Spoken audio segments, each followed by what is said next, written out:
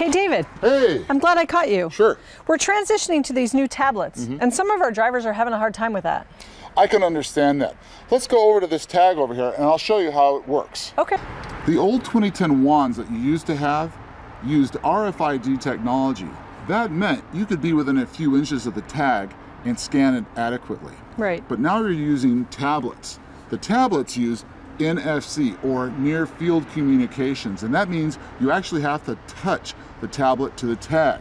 So to help with that, we have the scan help button right here on the screen. Just touch on that and the alignment screen will come up where you'll see a yellow disc that says scan here. So just align the disc and the tag together, the tablet will vibrate, and that'll let you know you've gotten a great scan. Okay, thanks.